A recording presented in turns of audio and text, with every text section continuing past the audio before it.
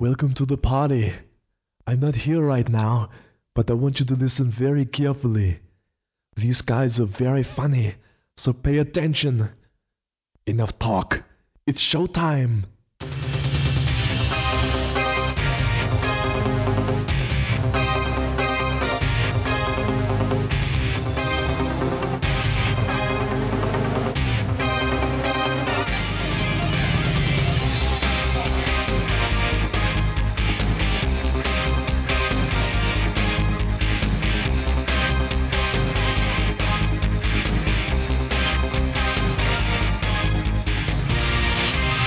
Hello and welcome to Bags of Action. My name's Steve and my co-host is Pete. Hello. This episode we're going to be talking about the 1992 film Universal Soldier, starring Jean-Claude Van Damme and Dolph Lundgren. Indeed. So this was Pete's choice. You say that with such venom. It's like Sophie's choice. This was Pete's choice. So before any of you judge us, this was Pete's choice. It wasn't Steve's choice. It was just so we're clear, up front we know exactly who chose this and whose favourite film it is. I'm, guilty as charged. It wasn't even the film I was going to pick. And I can't even remember what prompted me recently to change my mind to this film. Although I did actually it might have been, we found a load of old photos from when I was about 20 or 19 or 20. I think when I was just started uni, but I was going back home obviously for the summers and stuff. And I'd never realised before that my bedroom wall was all Reservoir Dogs and Universal Soldier posters. Wow. Yeah. So you maybe can guess where my interest in this is heading. All right. Well, did you have any Universal Soldier posters, Steve? No. No? Okay. At university, what did I have? Danny Minogue. Ooh, no, it's probably Kylie, I think. I don't know. I can't even remember. Tolstoy. We need Tolstoy posters. Absolutely, yes. A picture of that and The Hobbit and War and Peace. Thinker. And probably, I can't actually think what it would be. It's probably the same sort of posters. They all came out cheap. There's a whole bunch that were the same around the same time that they flogged to all university students. That's true. I don't remember. And we covered our wards. I don't think they sold any Universal Soldier posters to anyone else. No, it was just you. Yeah, just you. Pretty much. Yeah. But there we are. Okay. There we are. So, do you want to tell the listeners basic setup for this film? Yeah, the basic premise is that soldiers who die in action, who are very good at their job, they're frozen. It's a bit of a Captain America angle, really. But it's intentional. They're frozen by the military, and then years later, they are regenerated as the ultimate weapons. Yeah, sort of reanimated. They're not dead as such. They're frozen moments after their death, or put on ice, as they keep saying. Yeah. And then they come back and they're really, really, really good. But I'd forgotten that the film starts in Vietnam. Yes, it does. I'd totally forgotten about this. It does. So, Dolph Lundgren plays Andrew Scott, which is not a very convincing name for a man who's Danish? Norwegian, Danish. Gosh, that's embarrassing. I don't know. Let's find out whilst we're... anyway, carry on. Edit that bit out. He's Swedish, you're right. Oh, yeah. I went all the way across Scandinavia then. He basically is a sergeant who goes a little bit crazy, kills his own platoon, and starts killing hostages and cutting off their ears to make a necklace. And then he starts saying, "Can you hear me?" Yes, they wouldn't listen. I'm all ears. All those kind of things. Bad puns. Whereas Luc is a farm boy, played by Jean-Claude Van Damme. At least they give him a slightly French-sounding name, Belgian-sounding name. And they fight in the village, and then it's quite good. There's some parallels with later, but as the kind of woman that they've got hostage starts to run away, he throws a grenade after her, and then the two of them fight, and they kill each other. Yeah, and it's kind of a downer to begin with. The film just starts with, oh, okay, so they're both dead, and then it jumps back to the present It's a great day. thing, though, because they get packed in ice, and then the body bags being zipped up is how they do their names as the captions. Yeah. Which is really cool. That was a nice touch, I thought. A very, very nice touch. So from there, it jumps to kind of almost a Bond, what would usually be like a Bond pre-titles, doesn't it? It kind of throws you straight into a mission. So this is, I really love this opening. It's kind of the Vietnam bit, and then the Universal soldiers are going on a mission, basically to stop a hostage scenario, and they scale a dam. Do you know where it is? Is it Hoover Dam? Yes, it's the Hoover Dam. I've been there, actually. I've not obviously done what they did, which was run down it. I've flown over it in a very small plane. I've driven across it.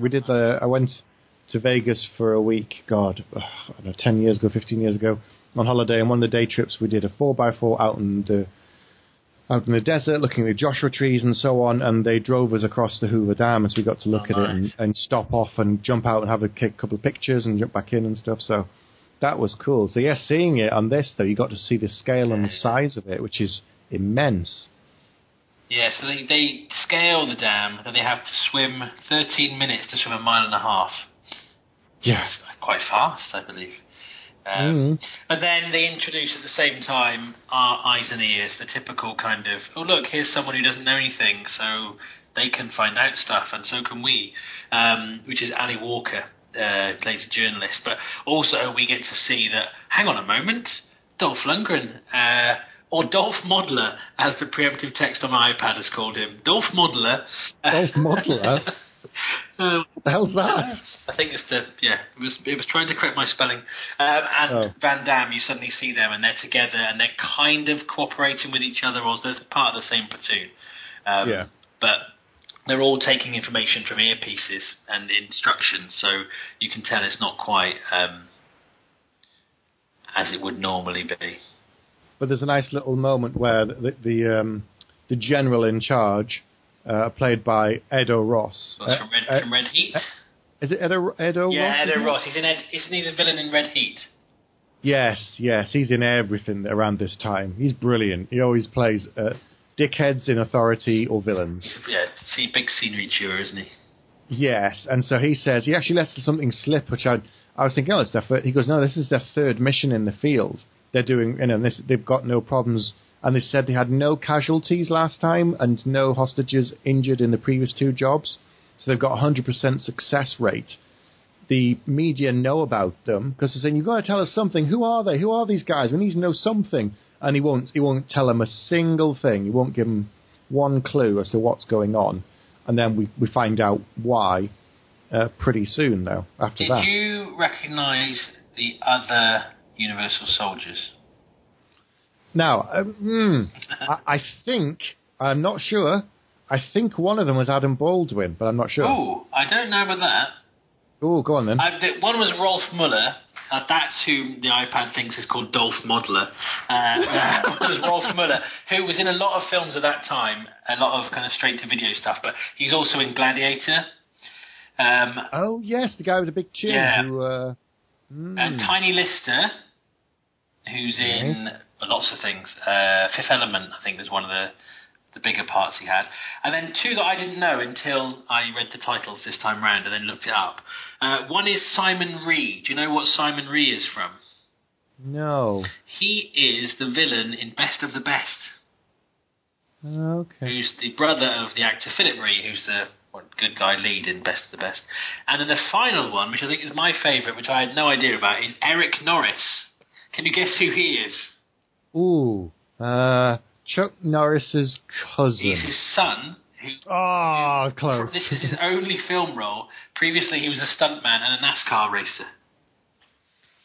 Right. Yes. So they're all cast for their Oscar-winning acting ability. In fact, I don't think any of the other Universal soldiers really speak more than sort of one line each.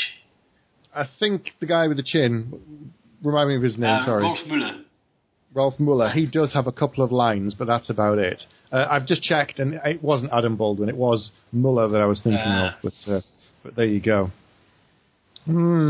Yes, so they've gone to rescue the hostages, and it all seems to go wrong because Rolf is shot like 5 times. Yeah. But wait. 1 moment, Hang on. He's a decoy, but that he gets up. But that means he's invincible. Yes, he's got some kind of body armor or some kind of squibs under his suit, hasn't he? Surely? No. And then I think this is around the same point that it suddenly links to the start, which I thought was quite quick, actually. That you're flashing back almost to a scene that was about 5 minutes before. Because GR13 is Dolph Lundgren, GR44 is Van Damme. But Van Damme has a flashback when he looks at the hostages and then won't respond. So he basically won't give a status report. For that on that mission. He sees an Asian couple, and it flashes back to the couple that they had in Vietnam that Scott shot, and then he tried to save and all of that, and then he just kind of blanks.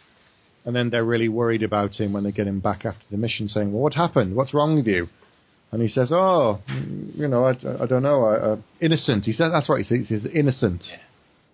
Yeah. So he's already his memories are starting to come back. And around the same time, the girl reporter is fired for being late.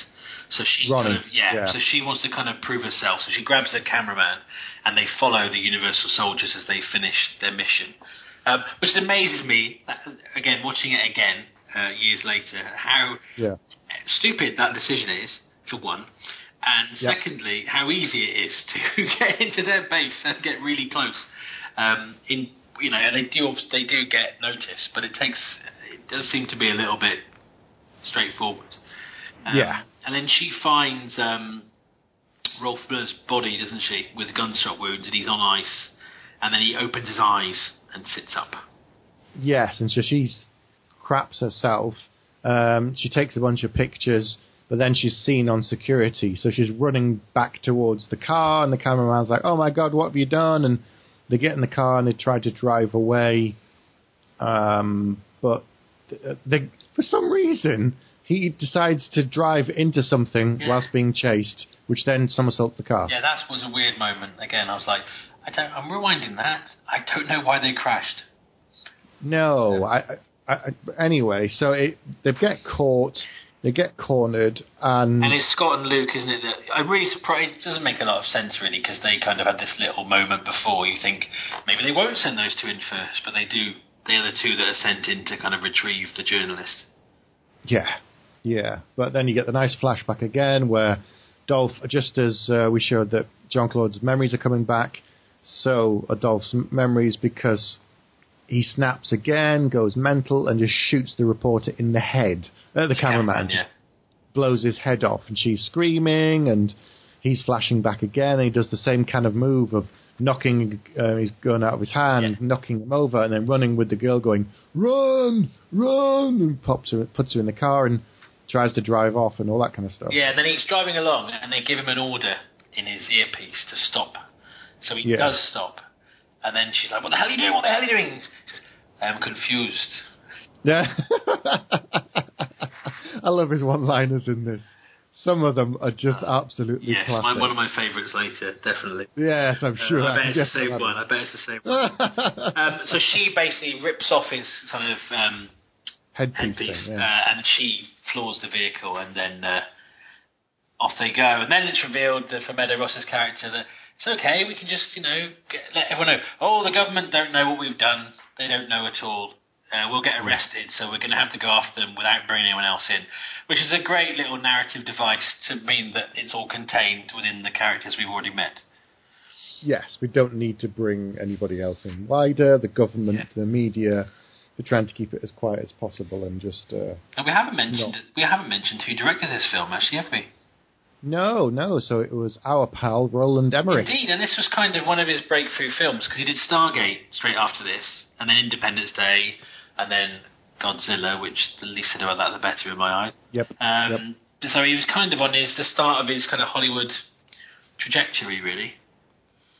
Yes, but it was fairly big budget, big names, lots of action, so it was in the mould that he came to be known for later on. It wasn't like it was a massive departure. No. Like he was directing some sort of French tragedy with subtitles and then went and did action films. That's true. That is true. Which, it happens. It does. Apparently. You get people jumping from doing adverts to major films, and you think, really? Really? They picked that guy to direct it? And then sometimes it works out, and you go, I know you haven't seen the Captain America the Winter Soldier yet, but those guys have done Yumi and Dupree and then done that, so who knows? Maybe you don't have to have the background. Well, this is it. It's like the guy who directed Dredd, which we spoke about last episode, for those who are still paying attention. And he, I think, hadn't done any films before. I don't think so, but he'd done other bits and pieces, adverts mostly, I think. Yeah, and TV films. shows and stuff. But anyway, so they go to hide out in a motel. And this is where something that I really laughed at and thought was really funny. So they get to this crappy motel. Now, this film is enforcing stereotypes across America because the owner is sleazy. Yep. He's a money grubber. I've got the word sleazy. The word sleazy is in my notes. Says sleazy brilliant. Motel boss. I put sleazy motel owner on my notes. Security deposit. It says, it costs. What you've got is double occupancy, so that's another $10. Oh, and you want you see, security deposit. That's another $20, and he's just ripping them off. She's like, yeah, whatever. Because she seems so desperate, and obviously Van Damme just seems like a large child. So, I think they're an easy mark. Yeah, and he starts to overheat. Yes. And he collapses in the room, doesn't he? So, what did Van Damme do in all films around this time? He drops his trousers and shows his ass. Because, does he do the splits? Check.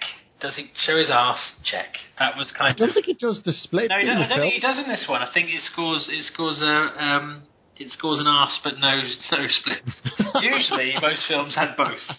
And in Double Impact, I believe it may have had 2 arses and 2 splits. But there we are. Do you know what I've written down at this point?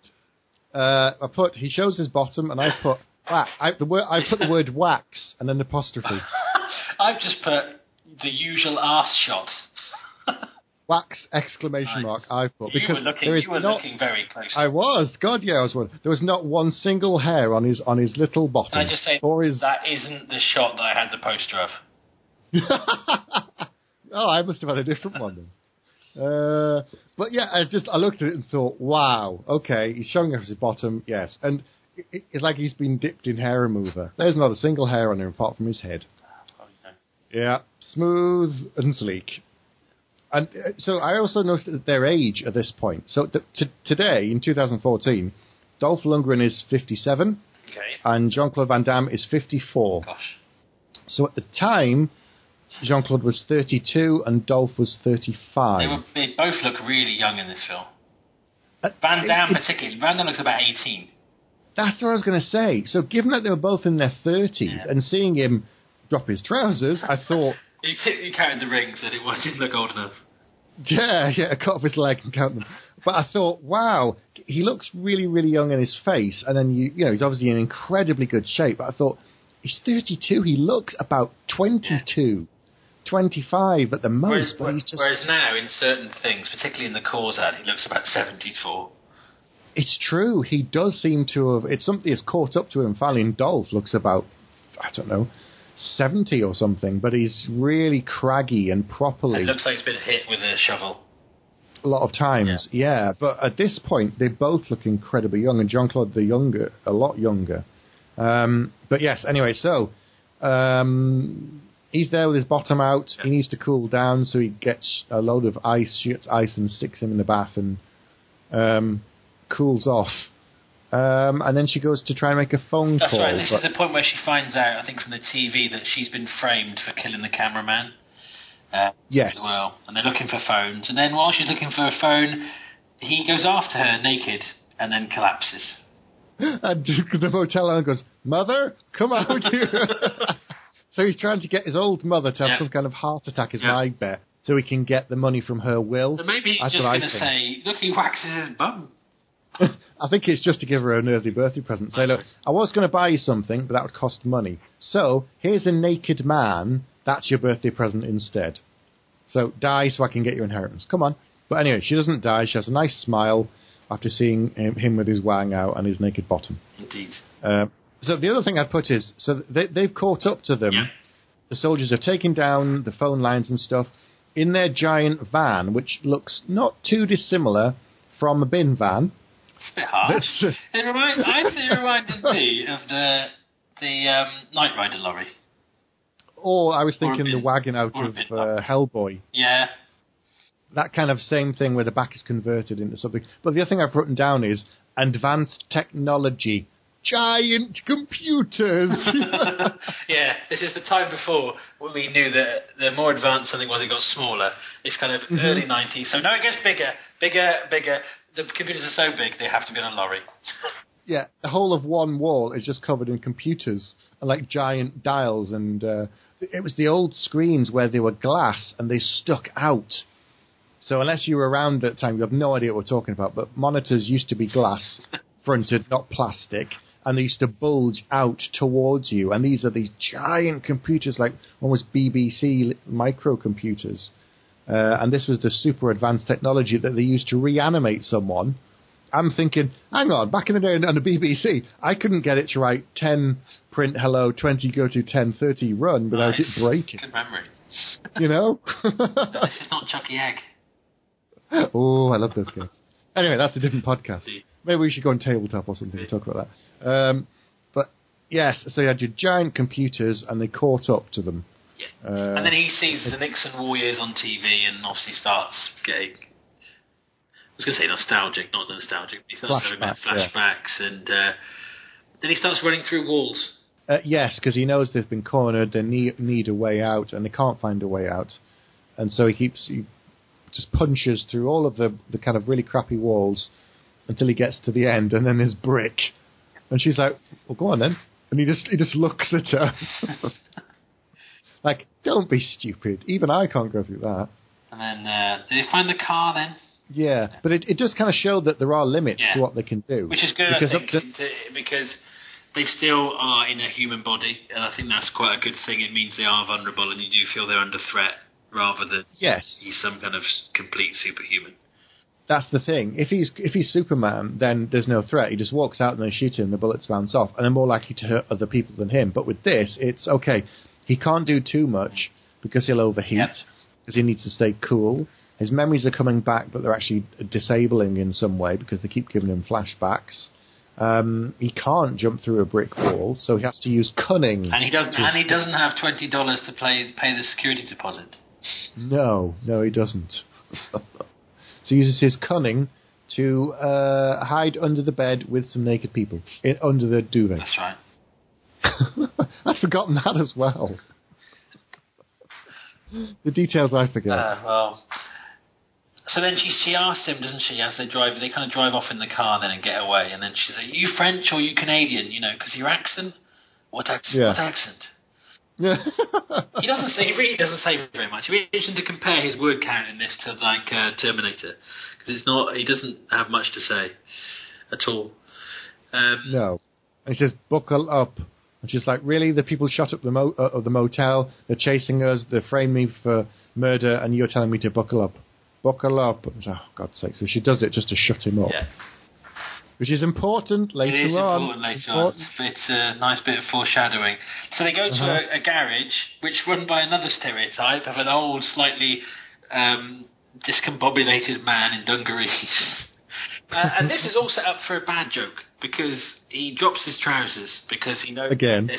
I've actually put that. He drops his trousers again. He's got a tracking device. So he stands in front of her naked, puts her hand around his... waist. Around his waist, thank you, for a reach around. And says, look for something unusual, something hard. And then it's just poor. And then she finds it in the back of his leg. And then I think she can't cut it out, so he cuts it out himself, I think, from memory. Well, he cuts it, and then she has to pull it out. But this is the thing, right? So we know that they've been wiping his memories. We know that after every mission, all of them jab themselves in the back of the head in the chair, and it wipes their memories. But they can still do certain things. There's certain basic functions that they can remember. They can walk, they can talk, they've got all of their weapon skills. So it doesn't wipe everything. My theory is that it wipes their short-term memory. Yeah, it makes sense. Which would make sense, because they don't really sleep, as far as I can tell, in the entire film, do they? Well, they do. They talk about them sleeping, I think, because almost a bit like Dollhouse, that kind of like a short sleep to kind of recharge, I think, because they get Scott to sleep later. That's right. But I don't think we ever see them sleep. I think they have these kind of short bursts of... that would make sense as well, because like you say, if their short-term memory is gone, but then their long-term memory and their subconscious is still through their old memories.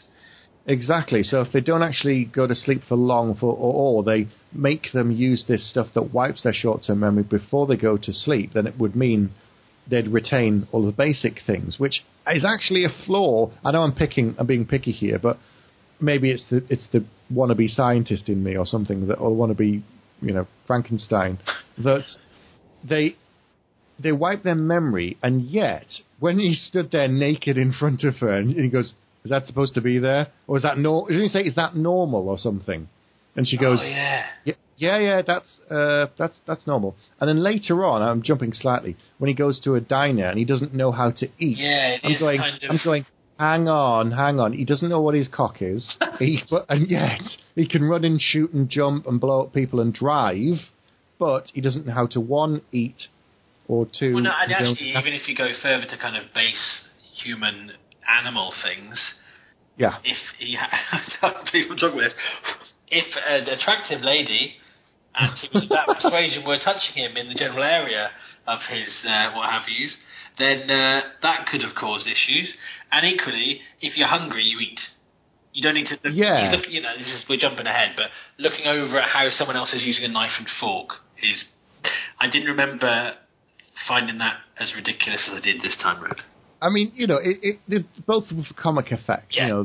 Is that normal? And he drops his pants again and look for something long and hard and so on. And then the eating thing... And no, I can't pay for it. No, I can't. So it's and he knows what money is, though. That's the other thing. It's like, are you going to pay for it? And he's like, I don't know. No, I haven't got any money.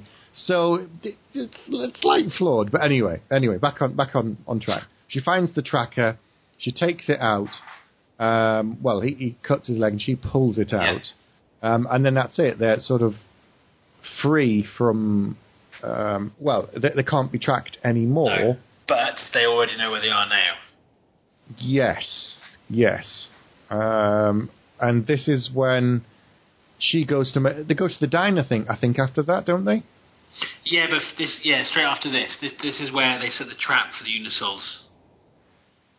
Yes, so she goes to make a phone call to try and find out what's going on, to talk to her editor or something at the station to say, look, it's all bullshit. And he sits down and she's ordered the specials for him. And he just sits there and starts shoveling in the food after copying the bloke at the next table. He does, yeah. Before that, because there's quite a big action scene before that, where they set fire to everybody.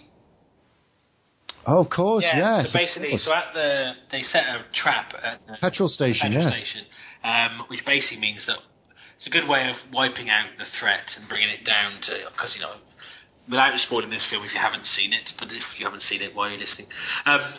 It's going to end up with Van Damme versus Lundgren, just to pre-warn you. But they obviously need to get rid of some of the universal. What?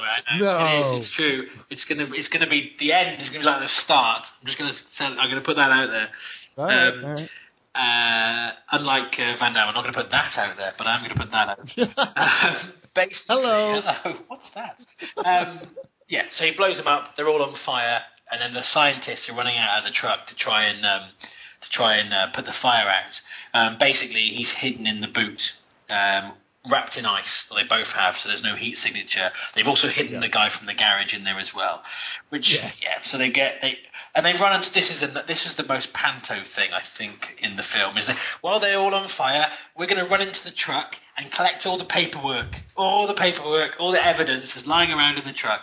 Whereas that would all be on these days. That would all be in the cloud.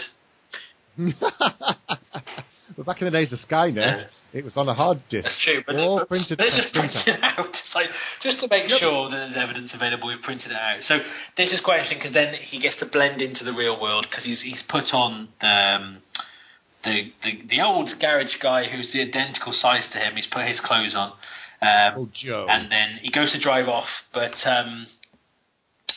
Dolph Lundgren's in his car, isn't he? He tries to strangle him. That's right. He says, buckle up, so she buckles up, and then Dolph jumps onto the front of the car, and... No, he's in the back seat of the car. Trying to strangle him, so when he slams the brakes on, he flies over him and out the windscreen. So and I think he actually says he should have buckled up or something. It's not, in the space of 5 minutes, they've done quite a good little road safety campaign. Yeah, well, okay. I'm not sure that was the purpose of the film, but more comedy. At this point as well, which is again another kind of quite good way of moving the story forward, is that the plug's been pulled, the mission's been cancelled. They've basically been told, look, just write it off because all these have been burned. Let them go. Just forget about it and go back. But that's where GR13, Dolph Lundgren, refuses to go, and he says, my name is Sergeant Andrew Scott.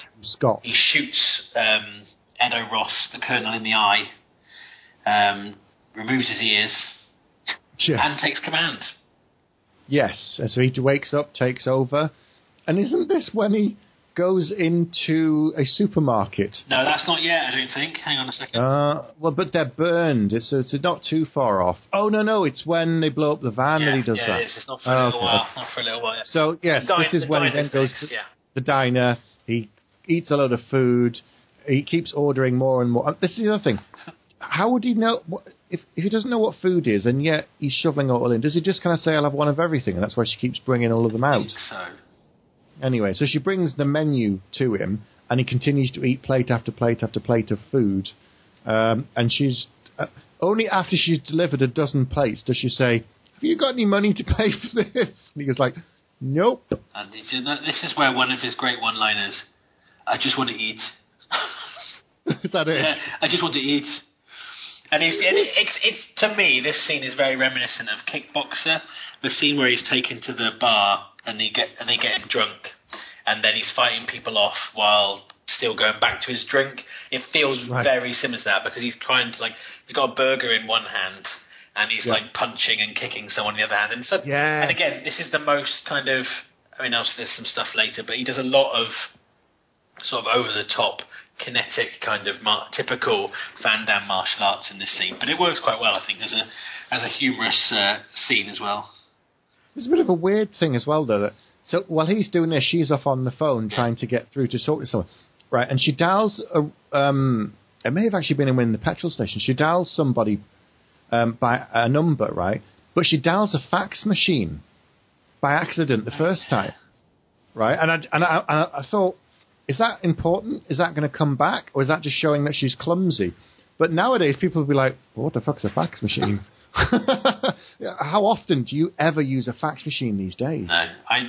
Somebody asked for a fax number the other day. I laughed. I thought they were a time traveller. Yeah, but 1992, you've got these giant computers and a fax machine. It's high tech. Yeah, fax machine was the newest technology. The paper travels like a teleporter. I don't get it. Explain it to me again. Do you scrumple it up? What? It's like that advert years ago for paying online. We had these two old retired people opening up the disk drive of their computer, folding up a check, putting it in, and then closing the drawer and expecting that's how you pay online. Is that not how you do it?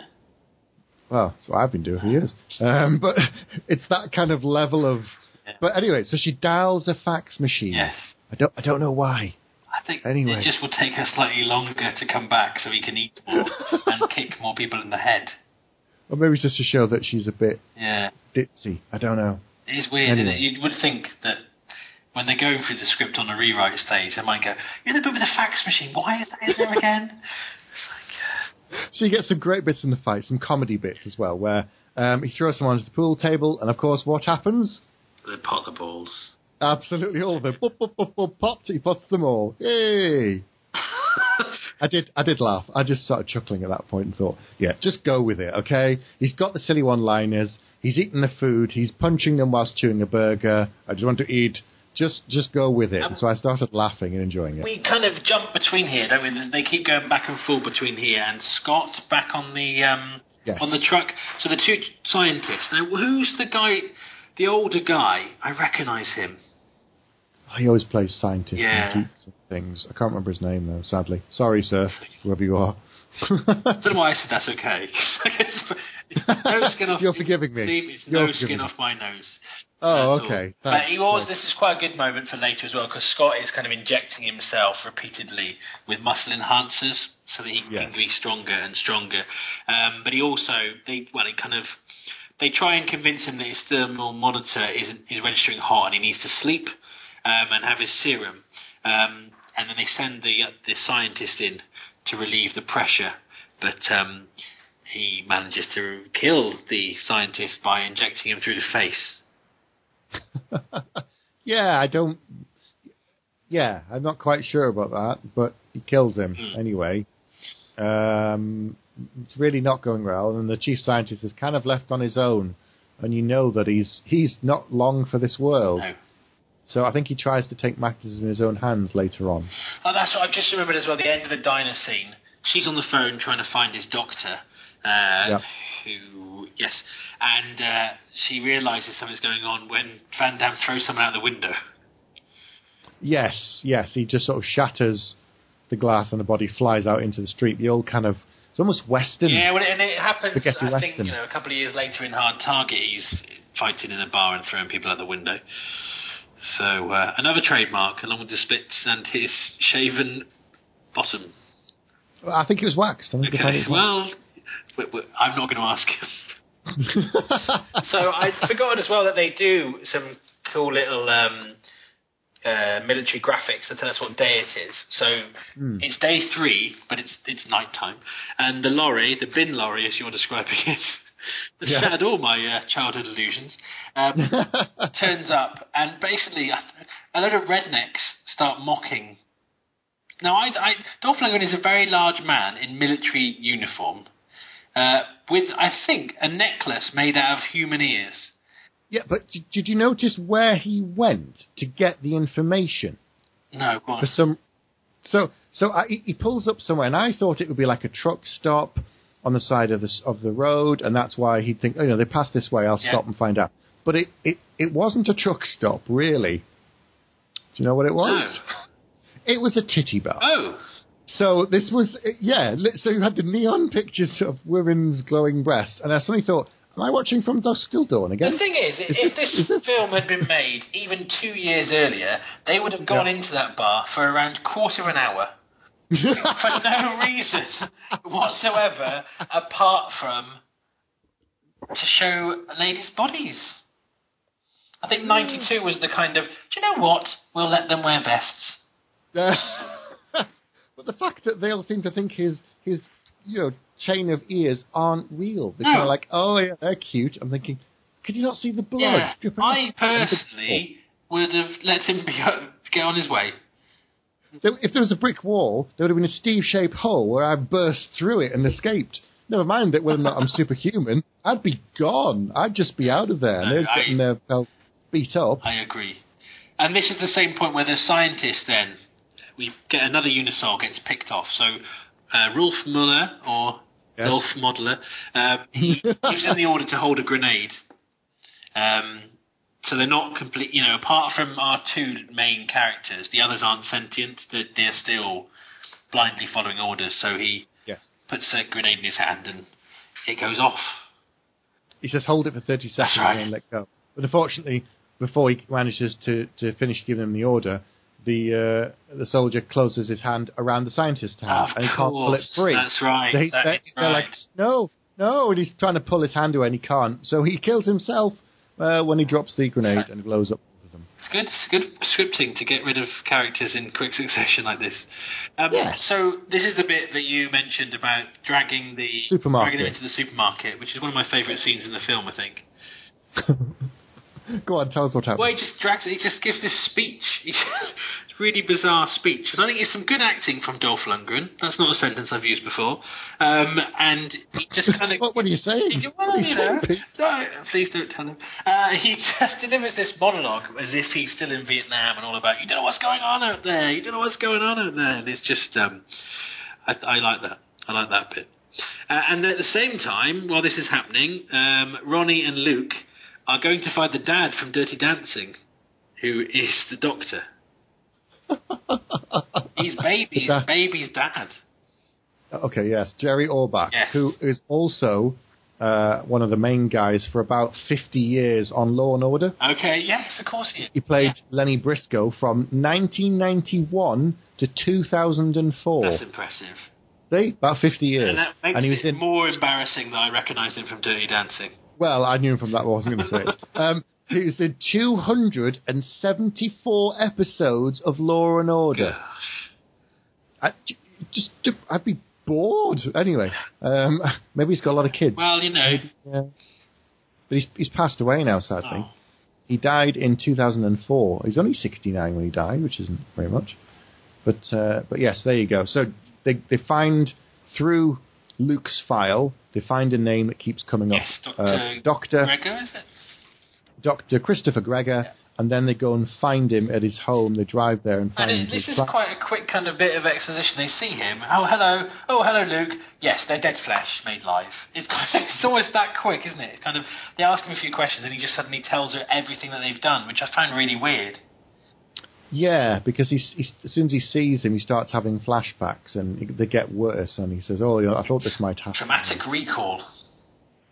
Yes, post-traumatic stress disorder, just something like that, and the fact that he's been dead. Basically, they've said is that the last kind of thing that you thought before you died is going to be your overriding emotion. I quite like that. So Scott's thing is, I'm in Vietnam in the war. So when he comes back, he thinks they're still in Vietnam and he's still fighting the war.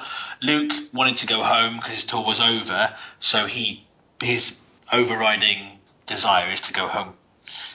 Yes. But this is also quite a poignant moment because it's the point where Luke realises that he's dead, which he hadn't realised before when he was eating. Yeah, because, we're mocking the technology and stuff, but for him, they don't really touch on this too much, probably because he went from the jungle to being constantly on the run and he didn't really get to see any technology. But 30 years has passed, and doing it from the 1980s perhaps to now, there'd be a much bigger change. It's that whole Captain America thing of giant buildings and noisy aeroplanes and helicopters and mobile phones and neon everywhere in Times Square. It's not quite that thing, but that's kind of missing, I think. Yeah, but I think in a way because they're kind of out in the sticks, desert kind of thing, aren't they? So they're and maybe that's why things seem so stereotypical.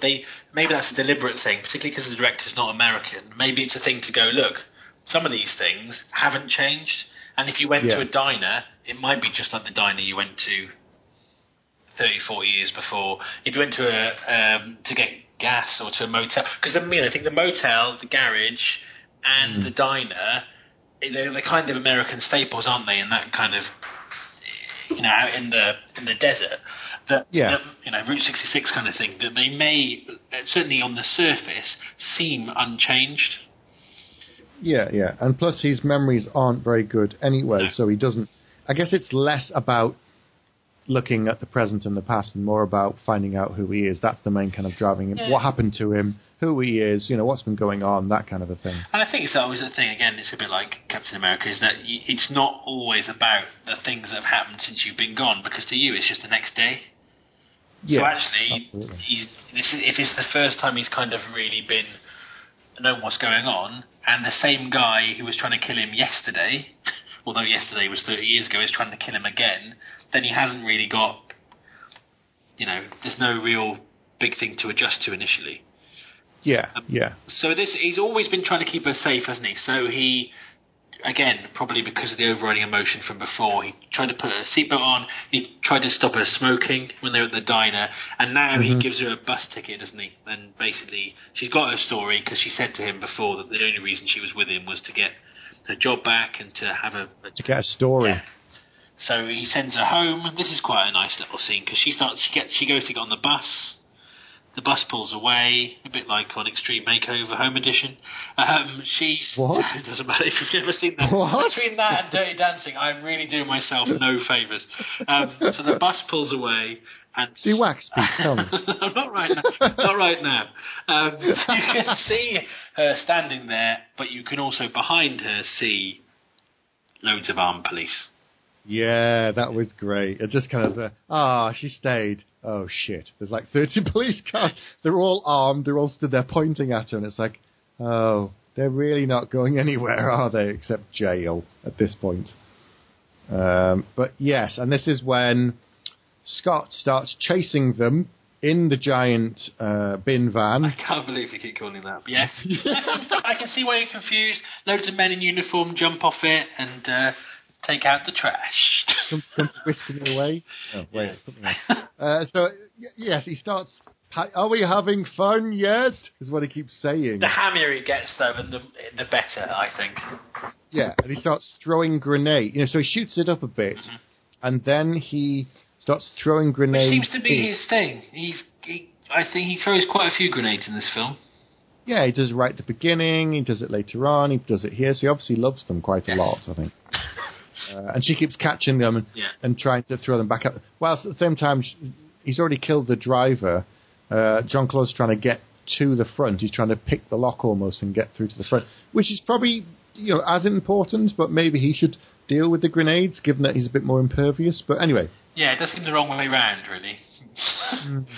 But anyway, she deals with that. She's good. And he tells her to jump then, doesn't he, from the bus? Yes. Whilst he's pushed towards a cliff. Yeah, heading towards a canyon. With Scott on it, and so I think... Hasn't he shot Muller at this point? Yeah, so basically there are no other Unisols left, I think, now, because he shot the other just as the bus goes over the edge of the canyon. That's right. He gets a gun from one of the guards, I think, the dead guards, and takes it, shoots Muller, and then who was in the driver's seat, and then the bin van and the bus and everything goes over the cliff with Scott going, no, and Dolph is no more. He's dead, yes. John jumps and he's okay. And then a local policeman turns up and wants to take them both in, but she hits him. It's such a nice touch. He's been through absolute hell. She saved him several times by throwing the grenades out, and at that point, he's obviously knackered. He's really tired. And he just tries to cuff them, so she gets up and just punches him out. Yeah, and he just gives her a look, and she goes, "I had 3 brothers." Yeah, that's it. You don't need any more than that. That's just such a nice touch. Yeah. That's like, done. Job done. Right, off you go. And they steal his police car and drive off. They do. And then this is day 5 now, according to the graphics. And he has gone back to his parents' farm because, obviously, in Louisiana. His overriding emotion was to go home. His mother sees him alive. Doesn't seem that perturbed that he isn't 50. He hasn't aged a day in 30 years. 25 years, isn't it? And he's supposed to be 50. So that's weird. And then she leaves, doesn't she? She's going to leave to go back to the network. But the weather's bad because a storm is coming. Oh, plot point. She runs out in the rain. According to this, take the policy car. That should say police car. Thank you, autocorrect. But as she gets to the policy car, oh no, it's Scott. He's not dead at all. Shock horror. I'd actually forgotten. I thought that was. Oh really? You didn't really see? No, so I thought they got to the farm. Yeah. His mum opens the door, and he just and she goes, "Oh, look, mother," and it ends. The end of Rambo. To black. Yeah, I just thought, and I looked at the runtime and I went, 20 minutes left. Jesus, how long are the credits? No, that wasn't it. There was more. So Scott then has basically got her and Luc Deveraux's parents. And the ending, I don't know, this ending is very similar to an early Van Damme film. Go on, tell me. Cyborg. The end to Cyborg is virtually it's a fight in a very similar setup in the rain. Very similar. Anyway, So Luke tries to reason with Scott. But hang on a moment, Scott is much stronger because he's had all this muscle serum. He can now take some more. Yeah, take some more, throws him through a barn door. It beats him relentlessly while still injecting himself. So, it's kind of the Rocky thing now of kind of, can you possibly... And then my favourite thing, and I don't know why, but it's just the way he says this line. So he goes to shoot Ronnie in the head. So again, another mirror back to that first scene with the... person he shoots in Vietnam. Yes. Pulls the trigger, nothing happens, and he goes, "It's empty! It's empty!" Which, for years, I thought he said it's empty private. I don't know why, but I quote that line a lot to various people who have no idea what the hell I'm on about. I do that thing about the game. Do you remember the computer game Gauntlet? Yes. God, that's I quote this thing all the time when I'm hungry, and people don't know what the hell I'm talking about most of the time. Like I go, "Ooh, Blue Warrior needs food." Bad. Do you remember that? I do. But people just stare at me. It's like, okay, if you're of a certain age, you know. It's like, Blue Warrior needs food. I think the only person who ever has understood me going, "It's under," is my cousin. And anyone else just looks at me like I've had some sort of seizure. Yellow Warrior is about to die. He's under. We have our own catchphrases from now on. I like it. That's so she manages to cut herself free, doesn't she, at this point? So he's getting the crap beat out of him. She's tied up with a rope. It's a combine harvester thing that she manages to break the rope bonds, and he's saying, "Run!" And then, run. oh no, hang on. If she runs, yes, bet my bottom dollar, if I've seen a lot of films in my life, that Scott will throw a grenade after her. Oh, he loves his grenades. Of course he does. And according to this, it explodes and he celebrates.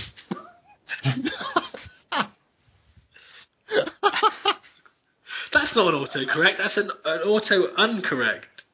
Because I'm sure celebrates is a word, I'm not sure celecrates is. No.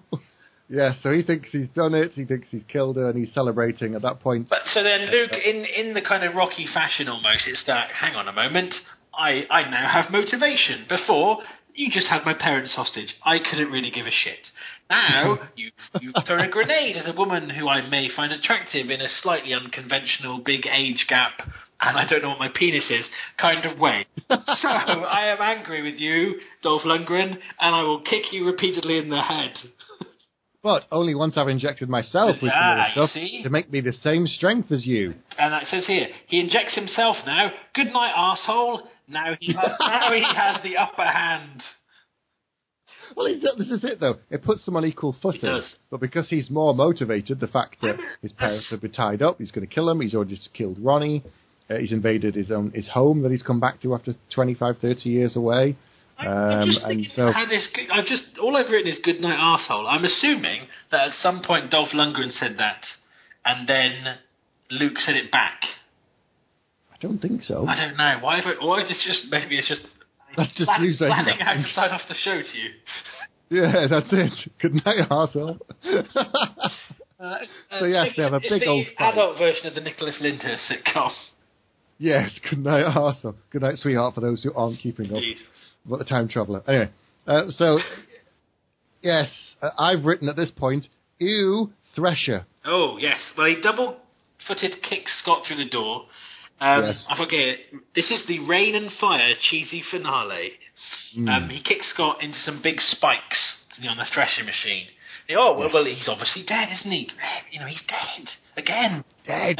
Over. Hang on a moment. Finished. His eyes have opened. And he's pulling Luke's face closer and closer to the spike, which is, again, a staple of action movies, but a good one. Always. Luke grabs Scott's arm and breaks it and says, "You're discharged, Sarge."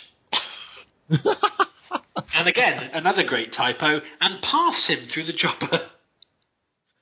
He paths him through the chopper, apparently. Right. Yes, he turns on the Thresher and essentially grinds him up into dog food. It's a Fargo moment, isn't it?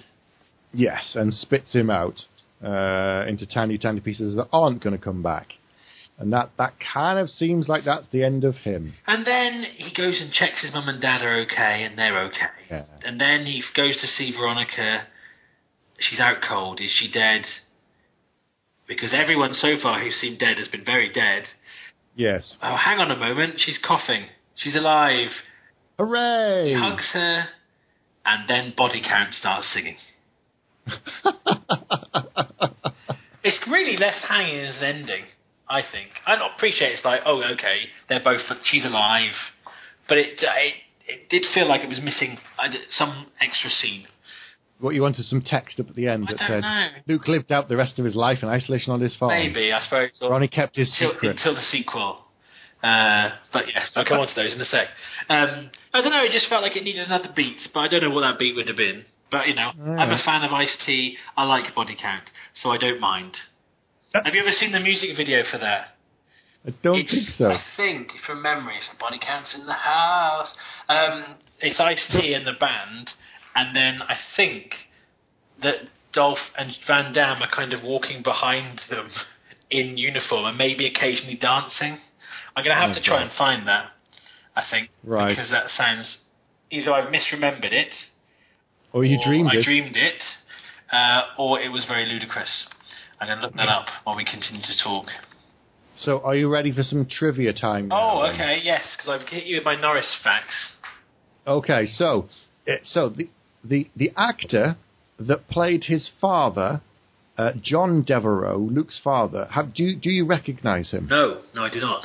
Okay, so he's an actor who's been around for quite a long time. He's been in lots of different things, called Rance Howard. Okay. Does that sound familiar for any particular reason? Is it Ron Howard's dad? Correct. So, do you know who did the score for Universal Soldier? Howard Shore? No, it's good. I was trying to do it. It's not quite right. I'm doing the old catchphrase thing. It's good, but it's not quite right.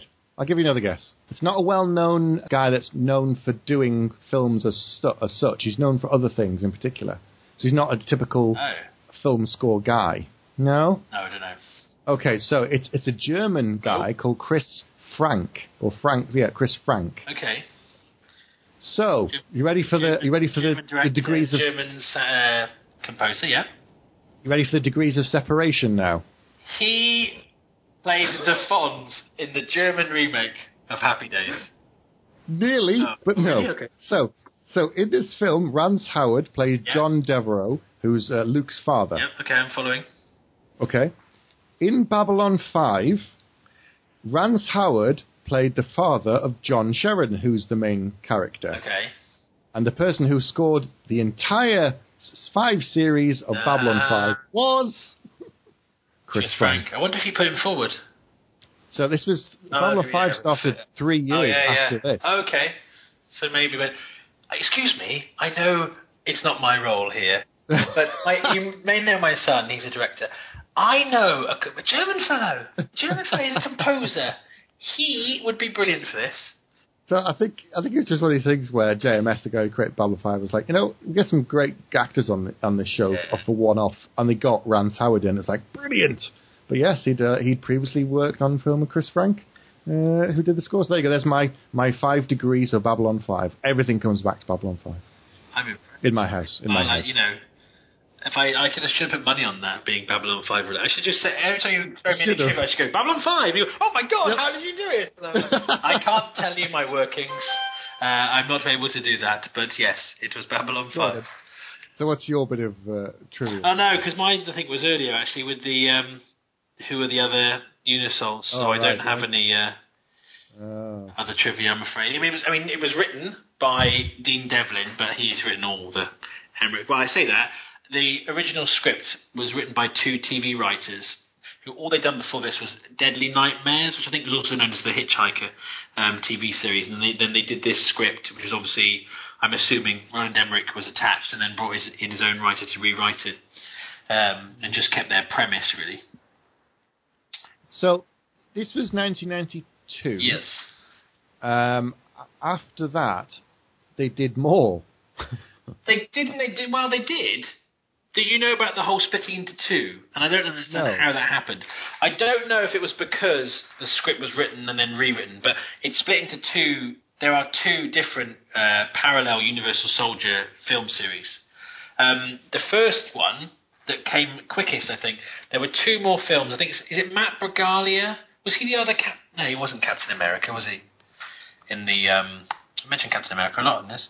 Mm-hmm. There were 2 straight-to-video, which would have been, I guess, in those days. Matt Battaglia was in Brothers in Arms, which was the sequel in 98.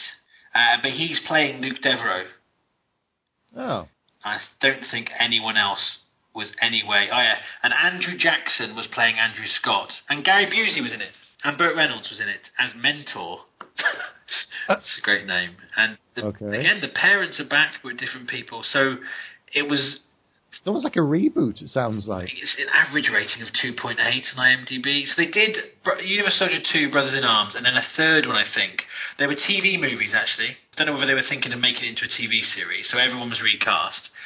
But then they also then at that, so you think, okay, so the universe will just continue without Van Damme, not very interested.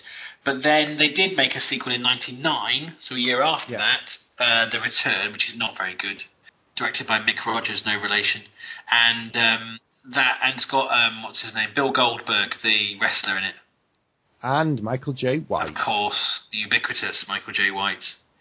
Yeah, I'm looking for Morris Chestnut, but I can't see him. Call back for those paying attention to other episodes.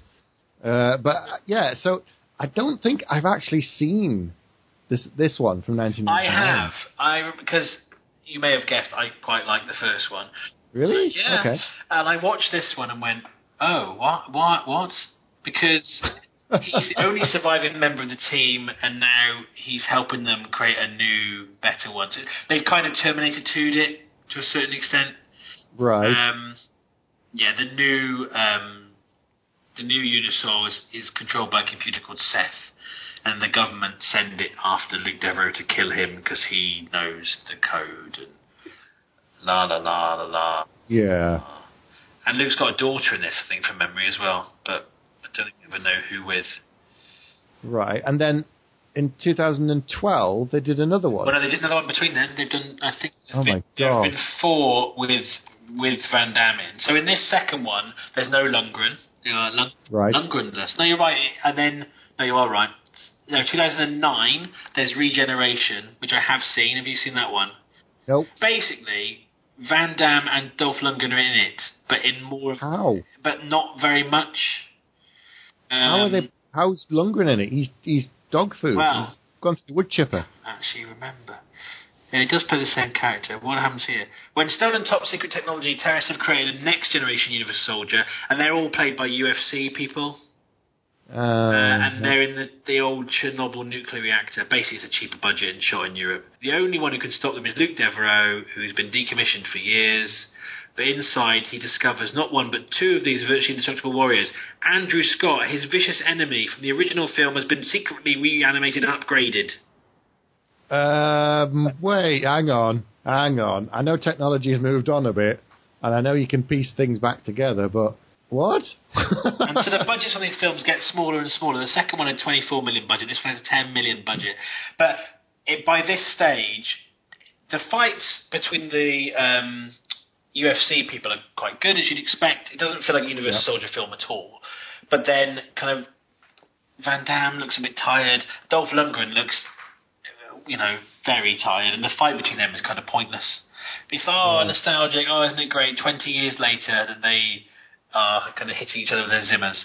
But I know people who really like this film because they like the UFC stuff, and the fighting in it is better. But it's still not great. And then the most recent one, which I haven't seen. Have you seen the newest one, the 2012? No, Day of Reckoning. Yeah, Day of Reckoning. Which, now, this has got Van Damme's long-term friend, Scott Adkins, in it, who's in all his films now. But I saw the trailer for this, and I thought, anyway, that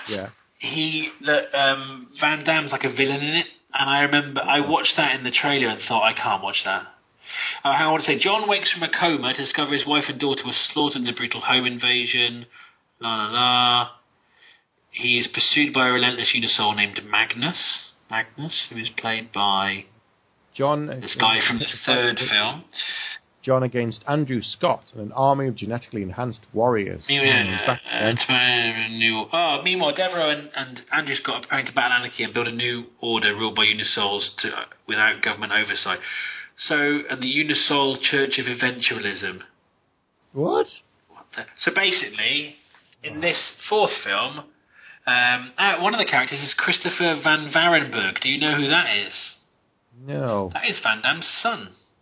What? Because Van Varenberg is his real name. Yes, so his son is in this.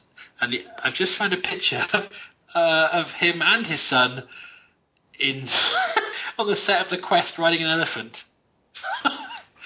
Ooh, okay. Like you do, because he was in The Quest as well. Yeah, so it's but that sounds like a really stupid idea. I haven't seen this film, but I hear that Scott Adkins is very good in it.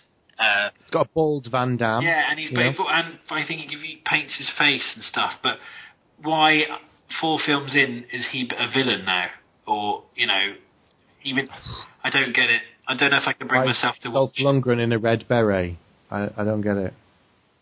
So I don't know. Part of me thinks I should watch these to be a completist. Part of me thinks I should move on with my life. I think the latter. The budget was $11.5 million, and its opening weekend it made $3,181 in the US. Oh dear! I think it went. It probably went on a minimal number of cinemas and went to video, VOD, I guess. Wow, that sounds. This film is about passing the torch. Okay. Passing the torch because Scott Adkins will be in all future Universal Soldier films. Ooh, it sounds like, as you said, the budget got smaller and smaller in every one, and the story got thinner and thinner. I think when Van Damme and Lundgren walk away, it's probably time to knock it on the head. Yes, I think they should have perhaps done that a few films ago, by the sounds of it. But no. So. Okay, do we want to give the score and focus more on the joy of the original? Yes, exactly. It's one of these films. Didn't need a sequel. It's fine as it is. Enough with the yakety yak. What is your score? Let's give it a score. You go first. Now, I found this quite difficult because there was a score in my head from when I saw it before, and when I watched it repeatedly, when I owned it on X-Rental VHS, when I had the posters on my wall. Sadly, having watched it again, my appreciation has probably slightly reduced. Maybe due to watching it too many times, or maybe due to some of the things like you mentioned, which are a bit incredulous. I still think this is a much, much better film than people give it credit for, because when I mention to people I like this film, they laugh at me. Certainly, compared to the action films that are being made now, this is a long way ahead. At a decent budget, I think people are just a bit prejudiced towards the 2 lead actors. So I am going to give it 4 stars. 4 stars? 4 stars. I don't know where that even came from. On 4 bags of acid, please. I'm sorry. Oh, 4 out of 5. Wow, okay. So there would have been... I was expecting it to be 5. I went into this with a deep sense of nostalgia, expecting to give it 5. Bags, sorry. I may officially have my own bags removed after this episode. Well, it'd been a long time since I'd seen it. I'd forgotten bits, as I mentioned, along the way. I do like Jean-Claude Van Damme. I do like his films. I think he is much better than Dolph. I do like Dolph, but, I think this is, for both of them, is one of their best acting films. I don't know. I think Jean-Claude actually got better. Nowhere to Run is better again, probably. Some of his films, when he's got more to do and he's got more to say, not necessarily with the cheesy one-liners, but he does do a better job. This was quite wooden on purpose because he's supposed to be a reanimated, memory-damaged soldier, and it works to a certain degree. It's like when we talk about Jim Caviezel in Person of Interest. His character he's so wooden. If he stands still long enough, he'll sprout roots. But it works because the character is quite damaged and cut off. So, in the same way, I think it works in his favour. Whereas Dolph Lundgren seems to be just having a laugh, having a right old. Go on, do the line, do a catchphrase. Come on. Sorry, it's empty. That's good acting, because he's just having a ball with that playing catch and all the rest of it. And can you hear me? And are we having fun? Yeah, I think it works, and I think it's one of the films where he seems to be enjoying himself the most. Yeah, so it's good, but I'm going to give it 3 bags out of 5. Okay. I think it's a 3-bag film. Fair play. Okay. Yeah. It wasn't as bad as I was expecting. I was expecting you to have... had you only seen it once before? Maybe twice before, I think. I was expecting your rose-tinted glasses to come off a little bit. And they have, a bit. Yeah, I wrestled with it. I nearly gave it 5. Wow, okay. So, after that joy fest about talking about all things Universal Soldier... We're empty! Oh dear. Peter can have a lie down. I'm going to go listen to some Chris Frank music. Right. We'll be back next episode. You have been listening to Bags of Action. No bullshit. You better stick around for the next episode, because if you're lying, I'll be back.